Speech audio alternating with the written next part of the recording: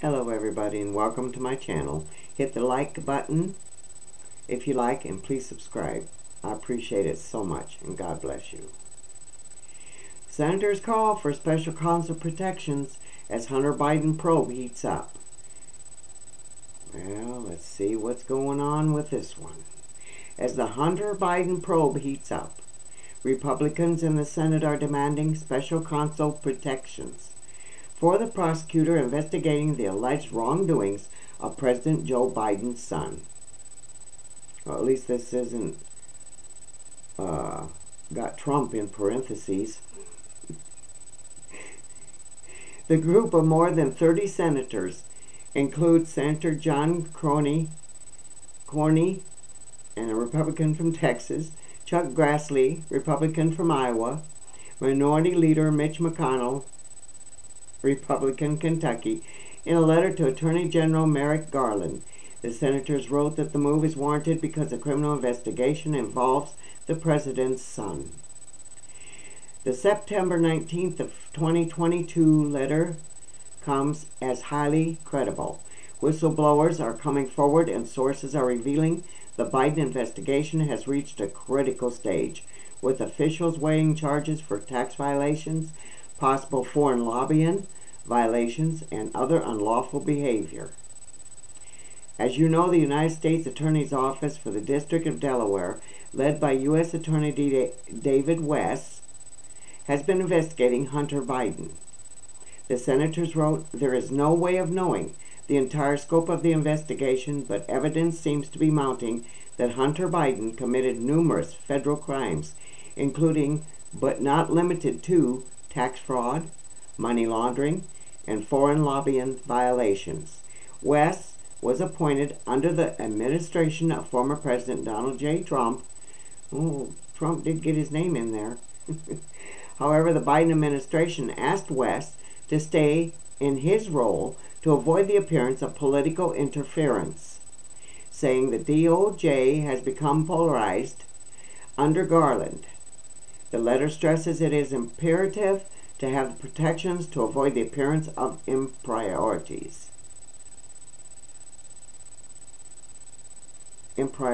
Yes.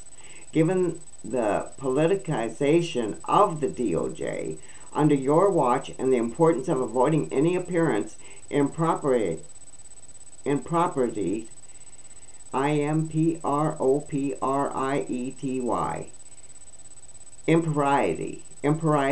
yeah. Maybe I got it right, who knows.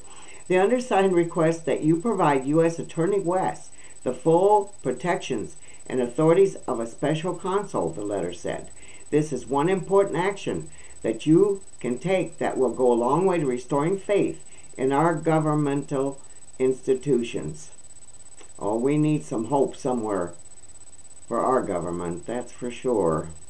Considering FBI agents wrongly labeling accurate information in the investigation as false, former AG Bill Barr backpedaled on his stance against a special counsel. I think probably it's time for Merrick Garland to give the current U.S. Attorney in Delaware the protections and the authority of the special counsel under the department's regulations, Barr said. As a Senate hearing earlier this year, Garland defended the DOJ's handling of the Biden investigation.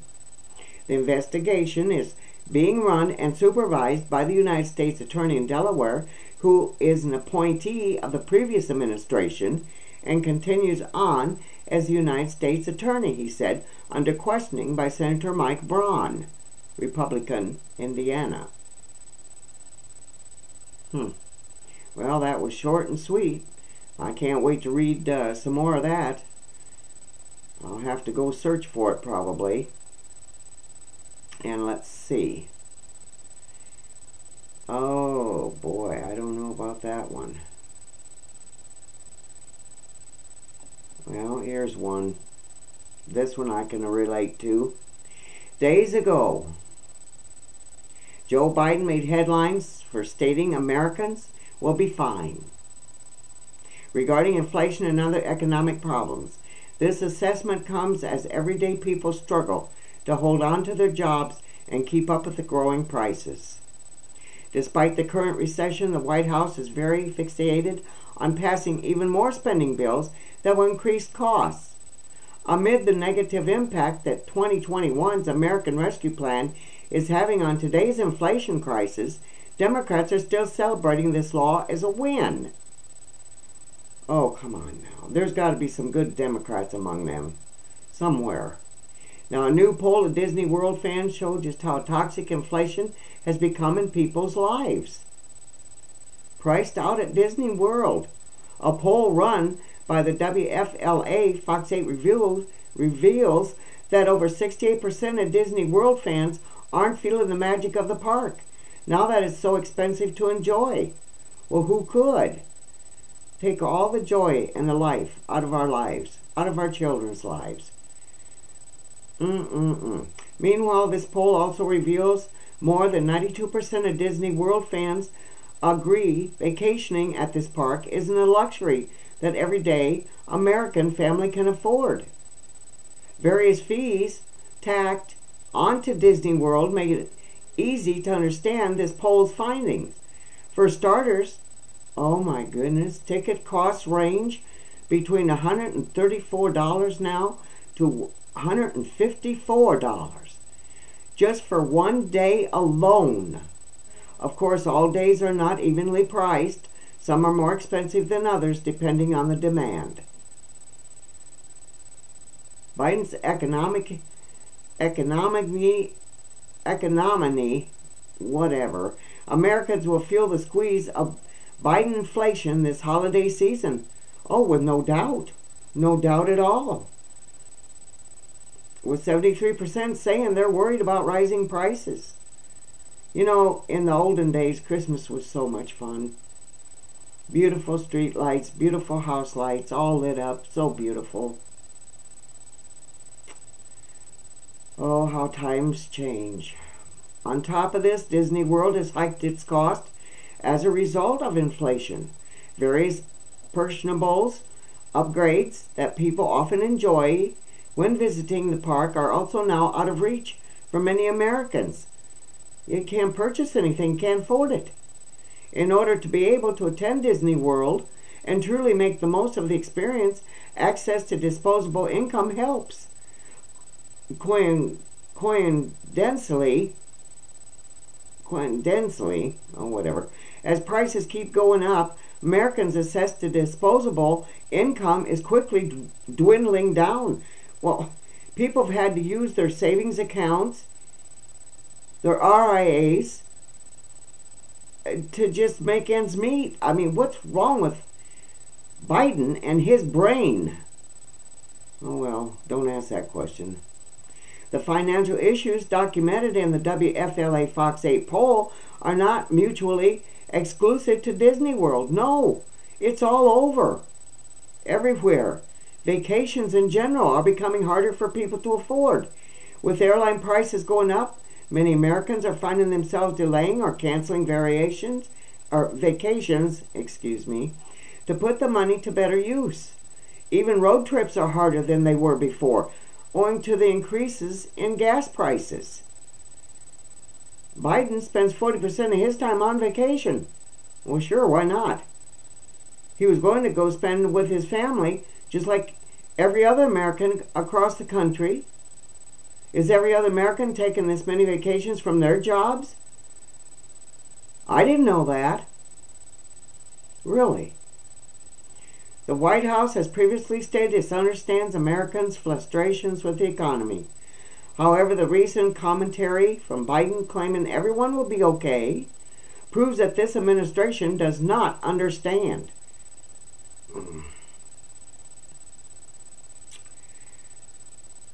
I could say more, but I won't.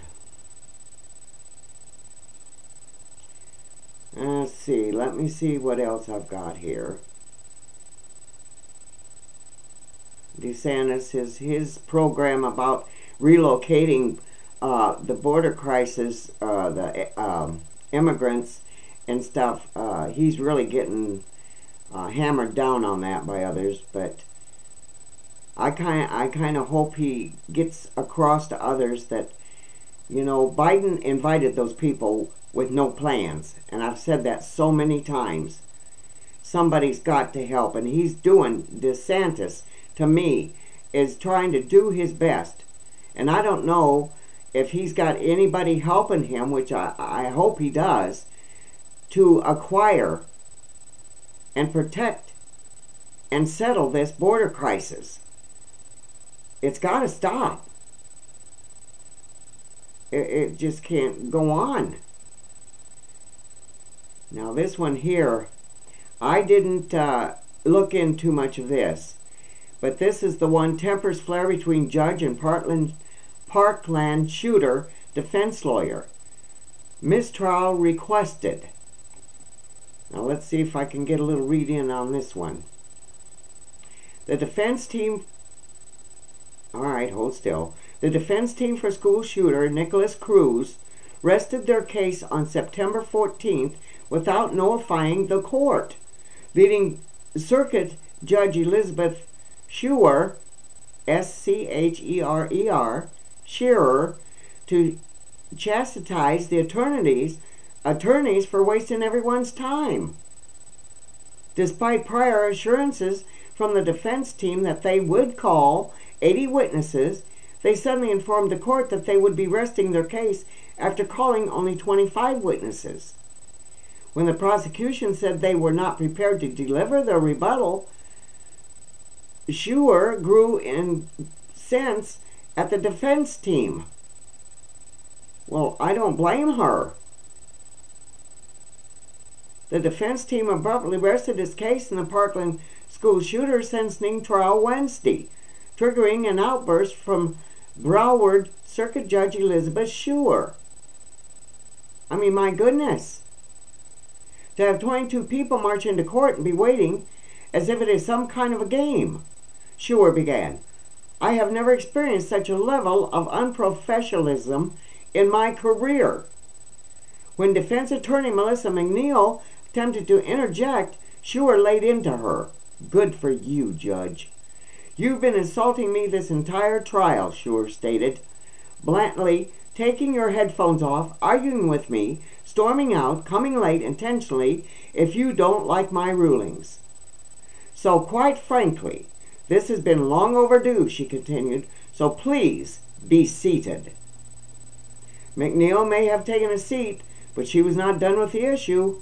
On Saturday, she filed a motion to remove Scherer as the judge on the case, citing animosity between the two that is long held and has infected the entire trial. How childish can we get? How childish. The motion also included a request for the judge to declare a mistrial. Cruz included an affidavit in the motion stating his fear that the court is biased against my attorneys and me, and I will not receive a fair and impartial trial. Cruz pleaded guilty in 2021 to murdering 17 people at his former high school in Parkland, Florida. The current jury trial is to decide whether Cruz will be sentenced to life in prison or death. I mean, he murdered 17 people. What is going on here with that attorney? She's supposed to defend him, but yet she fights with the judge? What does she expect? She's defending a murder of 17 people. Oh, you know, you could just sit back and just kind of pull your hair out. You really could. Some of these things that are going on in this world is absolutely crazy. I mean, that person killed 17 people. Well, people, I'm going to call it a night. I want to go look up some more headings and titles and see what I can come up with. You know, some of this stuff just floors me, and I know it does you too. It's just, it hits the heart and it hits the brain. What the hell's the matter with these people? And why do these kids or anyone have to kill somebody? What drives them to do that? Drugs? Probably. Being stoned. You know, once they get on those drugs, and everybody knows this, I'm not telling you anything new, but kids don't understand that once they do these drugs, it fries their brain cells. Has anybody ever told them that? But then they're so far gone, they don't care anymore. They're hooked. And another video I did, I think it was yesterday, you know, protect your kids. Watch your neighbors. Watch your kids' friends. I mean, there's all telltale signs if somebody's been into drugs. Please beware. Please take care of your children, your neighbors, your relatives even. I mean, don't disclose your relatives. Oh, they'd never do that. Oh, no, don't think that. No, don't you ever think that. Because if they get hooked, you know, years ago, and it probably still now, but now it is kind of called what, a drug rape pill or something, when you're going out on a Saturday night and just trying to have a good time with your spouse or your friend or your companion, whatever. They can slip one of those pills into your drink, you know, and it just, you don't know where you're going, what you're doing. And that is just unbelievable. And people with criminal minds like that are out for a rape or murder or whatever, it only takes a pill. That's all it takes. Good night, everybody. I love you. Stay safe, stay healthy, and please beware. Watch for signs of drugs ingested by someone you might know, even your own children, even your own spouse. I don't know how many I've heard say, I didn't even think he was on drugs. I had no idea he was on drugs. Know the signs. The enlarged pupils, change of habits, argumentative, sleepy, not thinking straight, you know, because they destroy the brain. Those drugs destroy the brain. God love you. God bless you. And good night.